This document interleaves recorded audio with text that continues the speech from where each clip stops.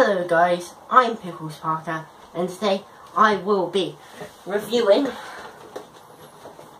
this little item, one of the B&M Doctor 5-inch figure collector sets. Enjoy.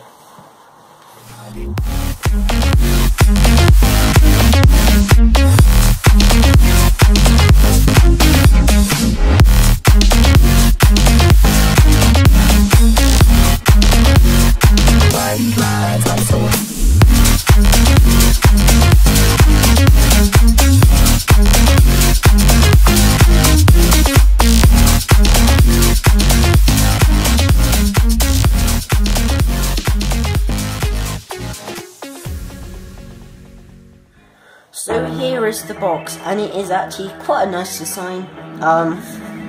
We have the nice usual collector's series design here, where obviously we have the stars and it fades in. You got more orangey, and we have the diamond you can just make out there, which is very nice. It's nice how they've still incorporated that, which I do like, and obviously we have a very nice big window there displaying our three figures in this set, which is K9 Mark 1, the 4th Doctor with his sonic screwdriver, and Leela with her. We have the classic Doctor Who logo here, which is used on most of these products now. And it was used during John Pertwee's tenure as the Doctor and in the TV movie. We have the 4th Doctor Collector Figure Set written here, and includes the 4th Doctor Leela and K9 Mark 1 bubble here, and a character options logo there. We have a 5+ sticker there, and a 5.5-inch/14cm scale collector series bubble. Turning the box up, you can see the window continues to the top. We have the classic Doctor Who logo here again, with a www.character-online.co.uk bubble there, and a 4th Doctor Collector Figure Set bubble again. On the side we have the Doctor Who logo there again, with a picture of the 4th Doctor and Leela, and includes the 4th Doctor, Leela and K9 Mark 1 bubble, and a 4th Doctor Collector Figure Set bubble.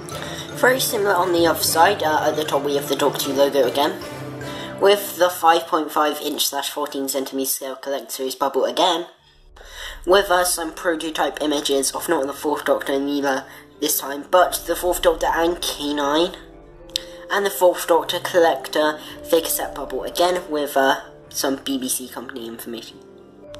And on the bottom, nothing but company information.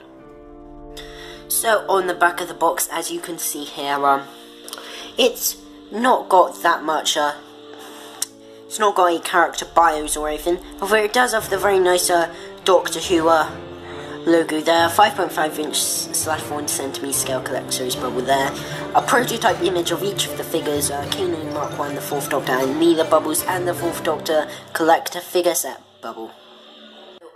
Now we have the tray out of the box. Removing the tray, you can see the very nice design in the backing of the box with the blue. We have the diamond design continues with the cogs and some Gallifreyan text. That is all very nice. And obviously we have the tray out of the box here, and we have our K9, the Doctor and Leela all out of their box, all looking very nice. So now we have all the figures out of the tray, K9, the Doctor and Leela, and they all look fantastic, don't they? They look brilliant for what is supposed to be a low budget set. And I really do love, I don't have a K9, I don't have a 4th Doctor, and I don't have a Leela, as my collection is relatively small compared to other people's. But yeah, I'm really chuffed that I've got this set. And all of these figures are brilliant, but today we are taking a look at the 4th Doctor, and in future videos I will do a separate video for Leela and K9, but in this video we are just taking a look at the 4th Doctor in this set. So let's dive in straight to the head sculpt, and you can see it does very much look like Tom Baker. Obviously we've got his manic grin and his bug eyes there, but we do have quite a few wrinkles around the eyes and around the mouth, saying that he's maybe a bit older. However, I do believe this figure is from Pyramids of Mars, so yeah, that's nice. So yeah, now turning around you can obviously see the very nice curls. His hair is mostly covered up by the lovely brown fedora there, but yes, it is all very nicely sculpted. I've just realised I don't have a paint bleed or quality control issues, so that's nice. As this figure is from Pyramids of Mars, we have the Doctor's costume. He's wearing his red velvet frock coat. It may look a bit brown on camera, but no, it is his red velvet one. We have the scarf here, multicolored scarf, but as this is a low budget set, it's not painted on one side, which is a bit annoying, but it's not really. You don't really need it to be painted on the other side. And peeling the coat back, we have his very nice check waistcoat, his red cravat, and his shirt peeping through. So we have the legs here. Not much to talk about, just plain grey cover. Just going over his shoes there. And his shoes are brown colour. They're quite nice with their laces and brogues. Sorry. Now just going on to the back of the coat, we have the very nice stitching lines, the 2 buttons and the pockets there, and just plain onto the back of the trousers. And just take a look at its screwdriver. It's just a plain silver colour with black and red, but it's nice nonetheless, and it's not really that much of a sloppy paint job, so yeah, thumbs up. Now onto articulation. The head doesn't really move that much at all. The arm can move back and forth and bend at the elbow. His waist can turn back to side to side. His knee can bend here, and his leg can turn 360 as well.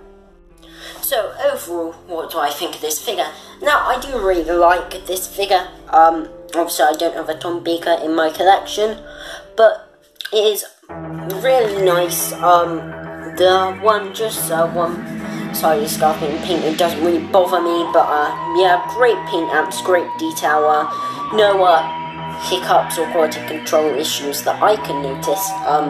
So yeah, I really do quite love this figure. Obviously I do think that they could have made it slightly a brighter colour, because the coat does look quite brown, where it's supposed to look more red. I know it's quite a dark red in the story, but overall, yeah, I really love this figure. And next time when we take a look at some figure reviews, I will be taking a look at Leela, the 4th Doctor's second companion. So yeah, please like this video if you have enjoyed it, and if you want to see more content from my channel, then please hit subscribe. Goodbye. Hello there, Adam. So, yeah, the parting of the ways, the conclusion to last week's episode, is directed brilliantly by Joe Ahern, and I love Man's music in it as well. But the thing is, this isn't a negative. I never quite see it as a regeneration story though in my head, because obviously it's not building up for regeneration, but it's quite nice because you have all these modern big building up for building things. It's quite nice to have like a subtle regeneration. It is my second favourite season finale behind Pandora Copeland's Big Bang. How good is Christopher Eccleston though? He is right on top form. I love the design of the Dalek Emperor, but it doesn't look that great on screen. It does just sort of just look like a model's been enlarged and put on screen. Rose feels a bit Series 2 when she's with Linda, if I'm honest. Which is annoying because I quite like Rose in Series 1. Sending the companion away, like when he sends Rose back home, was done much better in this episode than it was with Clara in Time of the Doctor, despite how much I love Time of the Doctor. The Daleks are pure evil when they go down into floor 0 and kill everybody when they don't need to, and they're also pretty good in the whole of the episode as well. I heard your sound that you used for the merch corner in here actually. The regeneration is handled brilliantly as well. So if I was going to give this episode a score, it has to be a 10 out of 10, and my score for the finale is a 9 out of 10. Just before I go, I just want to say that you're fantastic, absolutely fantastic, and you know what? So was I.